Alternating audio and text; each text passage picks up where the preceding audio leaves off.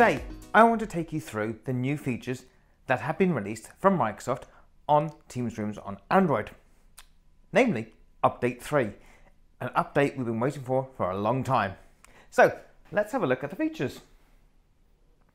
On the official support documentation, the release notes are published. I'll put a link in the description below.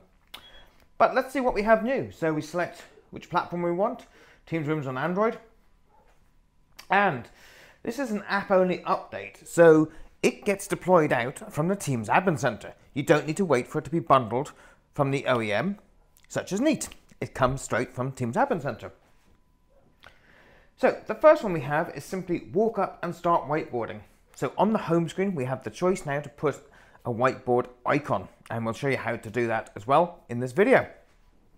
This means you can collaborate straight away without starting a meeting and then just have the option to delete it, or you're able to invite someone to the meeting and then it's passed over to their OneDrive. So we'll see that in action shortly. And again, you're able to seamlessly escalate that from a non-video meeting to a video meeting and carry on the whiteboarding. You don't lose it when you escalate. Also, we have the ability for the whiteboard to be used side by side with video. Previously, it would take the whole screen up. Now it just takes up 90% of the screen with some people down the side or a new film strip down the bottom. Again, we'll show you that in action as well. And a content sharing menu has been redesigned because we can now share HDMI or we can share whiteboard in a call. And also a new touchscreen support. So if you do have your Neat Bar, for example, or Neat Bar Pro with a touchscreen, you can now have this same feature on like an all-in-one device like we have with the Neat Board. And also, it allows us to support 4K displays. So this is now running at 4K when we put the latest version on. We're also able to have remote camera pan tilt zoom support. So from your Teams desktop client, it doesn't work on the web or your mobile. It must be on your desktop client. You can add PTZ controls, which means you can control this camera remotely. And this also works whether you're inside the tenant or outside the tenant as well. And then finally, we have joined a meeting room device that's become more inclusive with chat notifications. So by being able to send a message, someone sends a message during a meeting, they're then able to see that message at the top of the screen. So you know that Graham has shared a link. You could then open up your desktop client and see that. This can be enabled or disabled during a call or also from the admin settings in the back too. So this is all the exciting features on the new update. So how do we get it? Well, simply, we head into our Teams Admin Center. We select our Teams Rooms on Android. And let's pick room number 1, which is what this device is. And you can see it's got a health status non-urgent. We come down to our health down here. And we can see we have an update available for us. So we can choose the Teams app version. So we're coming from the September version up to the December version. And we hit update. Now this is going to send a signal to the device to say, hey, you're due an upgrade. If it doesn't do it within 7 days, it will cancel that update. We can look at the history and we can see software update is queued. So shortly, in about 5 to 10 minutes, it will then push the update. It will restart the device. So again, you can schedule the update. So again, using things like tags within the Teams Admin Center, you can make sure they're done at a certain time. While we wait for this to be updated, we'll drop out into the device and back to the home screen. So then we'll watch it and you can see how an app update takes place.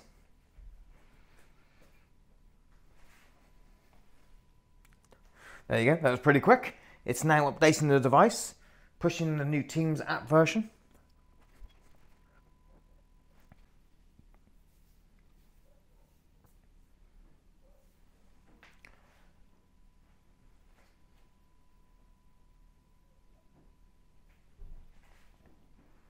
And there we have it. I didn't time that, but that was a few minutes. Very quick to update the device. Not even a reboot's required, it just updated. And as you'll see here, we now have the whiteboard icon. But let's have a look at some of the settings first. So we go into the device, into the settings. So once we're past the password and we're in the settings, we've also got the new version of Neat firmware on here as well, which introduces pairing, and I'll show you that last. So we go into Teams admin settings, into our calling. So these are some options that are set up depending on your policy. So for example, I've got auto answer, auto video, our front of room display. So under general, we can choose our wallpaper. If you're using this with a Neat bar, you also get a toggle here, display icons on front of room display. So that allows you to use a normal interactive touchscreen. For example, I have a portable 15-inch monitor I can take to any Neat bar and make it touch enabled. Now under meetings, I have some new options, i.e. show chat bubbles so that they can be enabled or disabled. But also I've got an allow room to initiate whiteboard. So if I turn that off, then that would take away the whiteboard from the home screen. Why would you want to do that? So let's head back to the home screen and I can simply hit the whiteboard icon. So now it's starting a whiteboard.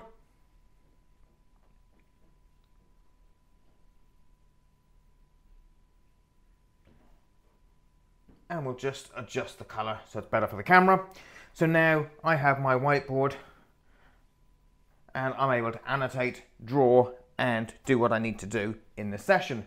So for example, I've got my annotations. I now want to save them. If I don't, I'm done. Then I can hit stop whiteboard. It will remind you all your changes will be deleted. However, I want to keep this wonderful drawing, so I start that meeting.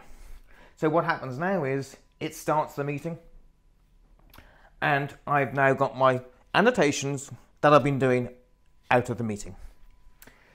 So the other few things that we have here in this new layout is I can see I have the layout here. I can choose content and gallery, I can go full screen gallery or just content.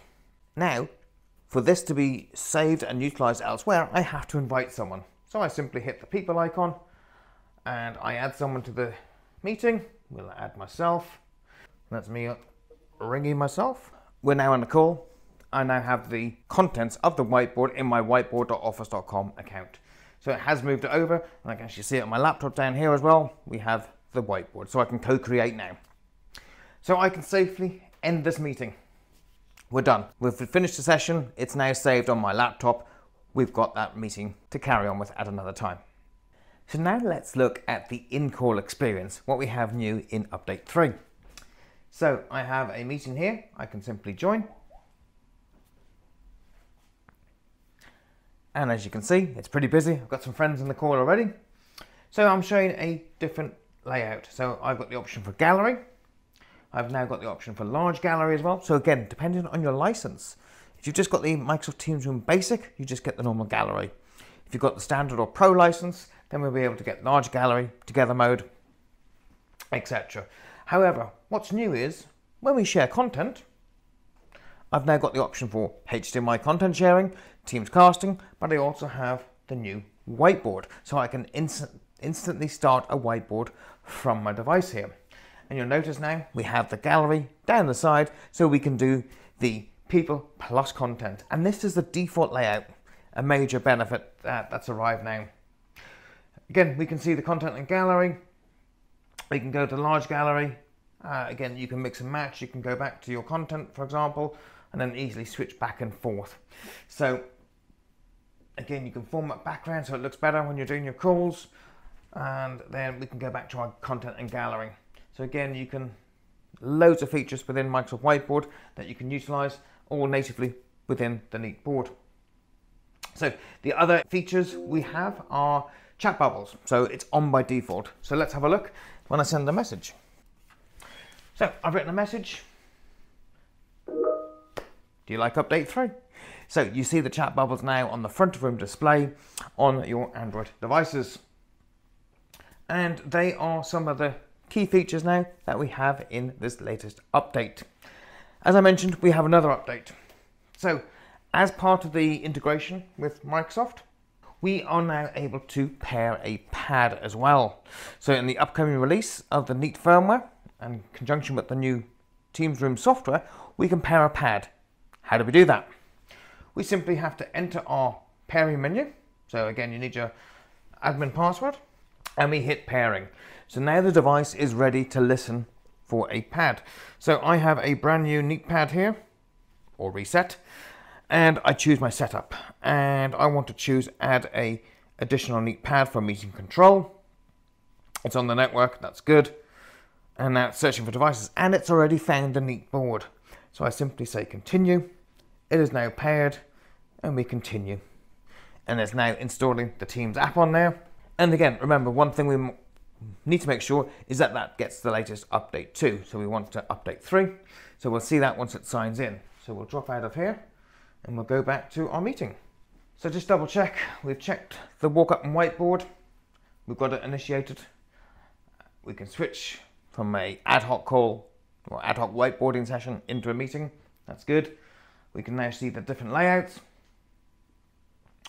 We can then also collaborate inside a meeting, so we can easily share that. The one thing on the whiteboard is make sure you have, it's allowed to be shared in Teams. I've written a blog post on there, I'll put a link in the description to make sure your SharePoint settings are all up to date, because the devices are treated as anonymous access to that whiteboard. So a few changes you might need to make to your tenant. Touch of room display. So this is this feature now I'm actually going to show you on here. And also be able to have chat notifications. So there are all the updates. We've covered them. They look great. It's rolling out. So now we're going to do our Neat pad. So what we want to do is go into our device, and we'll see it pairing in a second. So we're all set, and we hit launch Microsoft Teams. So the next thing we do is sign in on the device with the same account. So basic, pro, standard, you sign in. And because I was on BYOD mode, I had that menu up there, so I want to switch back to Teams mode. So I have the new device here, and I can sign in on here. Or you can use the microsoft.com/device login code. So we're signed in, registered through Intune, company portal, etc. And then the first task is we must pair the devices at a Teams level. We've already done the Neat level. We also need to do the Microsoft Teams level pairing. So now it's looking for available devices. So it's looking for the same device signed in. It's found the Neat device, and we input our code. And then we simply have the devices paired now, which means I get the full control on the front of room and on the device here. So I simply can join the meeting very simply from the touch panel, but I've still also got my controls here, so I can start the whiteboard from the session here. So really great to have the two paired now together. And just to show you the setting, there's a new flag we will see here in the settings now. So we go into our settings, so into our Teams admin settings, and under general, as you'll see I mentioned earlier, we now have enable touchscreen controls. So whether you want to pair a Neat pad with the Neat board, or you're utilizing a front of room touch display, you'll want to make sure this flag is turned on so you can have both. So there we have it. Update 3, all the new great features, plus the forthcoming Neat software release that's in the preview channel. If you want to get to that preview channel, you simply go into the system settings and then into software update. As you'll see here, the menus have moved around as we've secured it more now. So we go to software update and we make sure we're in preview. And it also tidies up the menu structure. So now users cannot make any changes.